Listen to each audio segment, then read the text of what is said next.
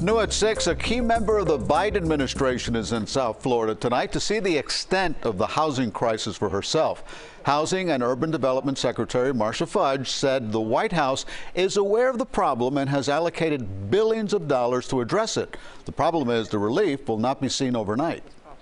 HUD Secretary Marcia Fudge wanted to see the affordable housing crisis in South Florida firsthand.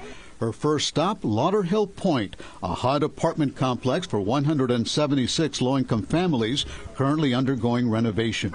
It is so different when you are here and you see and you can talk to people and understand what people are feeling and thinking.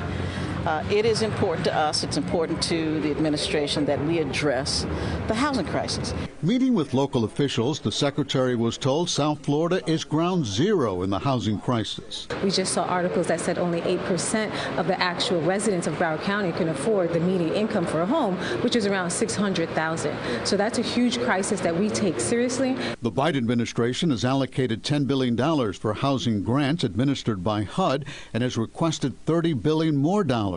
Millions of dollars are headed to Florida, but the relief may not be seen in the short term because of the severity of the housing shortage. There is a shortage. Availability is the issue, and that what housing they can find is so pricey, so expensive, that just maintaining one job, sometimes two jobs, you still can't afford the housing. So the complaint is there needs to be more housing at fair prices. There's a lot of investors that have taken advantage of the market and they bought the market out and they brought the prices up. Later in the day, Fudge was joined by Congresswoman Frederica Wilson and Miami-Dade Mayor Daniela Levine Cava in Liberty City.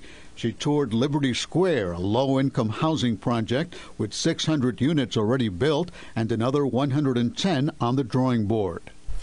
Well, according to Realtor.com, the Miami-Fort Lauderdale area is the least affordable housing market in the entire country, followed by Orlando and Tampa.